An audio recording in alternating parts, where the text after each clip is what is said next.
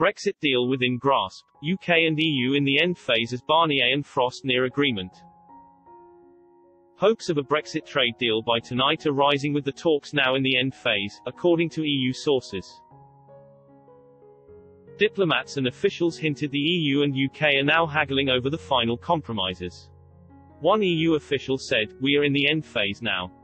UK Brexit envoy Lord Frost and the EU Stephanie Riso, a key aide to Ursula von der Leyen, are said to be currently working together in a bid to strike a deal.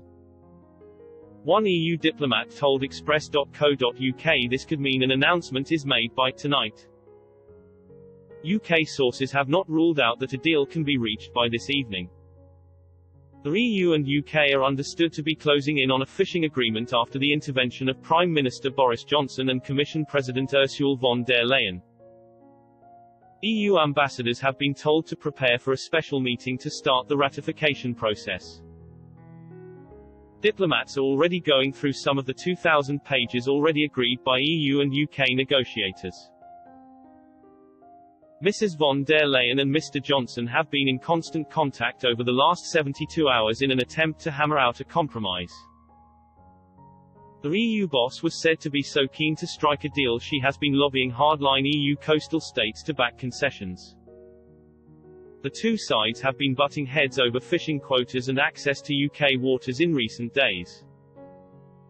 Yesterday Mr. Barnier suggested the EU's view was the UK is not moving enough yet to clinch a fair deal on fisheries. And the Brussels diplomat last night all but conceded he has taken the talks on fish as far as he can. He kicked the issue upstairs to Mr. Johnson and Mrs. von der Leyen to find a political compromise. Mr. Barnier told MEPs, "It's at this level this issue needs to be dealt with, the President and UK Prime Minister, in order to try and find a compromise." Mrs. von der Leyen is likely to speak with key figures, such as France's President Macron and Germany's Angela Merkel, as the talks continue. Downing Street sources rejected suggestions the government is planning to compromise on fishing access.